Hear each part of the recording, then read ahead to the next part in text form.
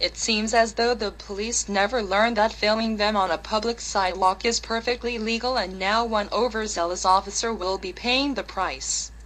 The New York City police officer that arrested a New York Times photographer has been indicted on 3 felony counts and 5 misdemeanor counts for fabricating the cause of the arrest. Officer Michael Ackerman, 30, was charged with tampering with public records, falsifying business records, official misconduct, and making a false written statement, police told CBS New York. If convicted, he faces termination from his job at the NYPD.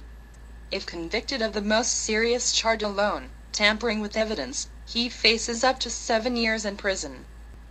On August 4, 2012, Ackerman arrested 44-year-old Robert Stolaric, a New York Times photographer who was taking pictures of a police response to a fight in the Concourse neighborhood of the Bronx.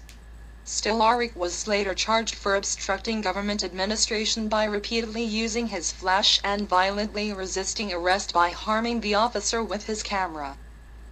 According to a probe by prosecutors and the NYPD's Internal Affairs Bureau, the photographer never used his flash and did not even have one on his camera at the time of the incident. No witnesses reported seeing a flash, and the photos taken during the arrest show that no flash had been used. Officer Ackerman was arraigned for fabricating details about the incident.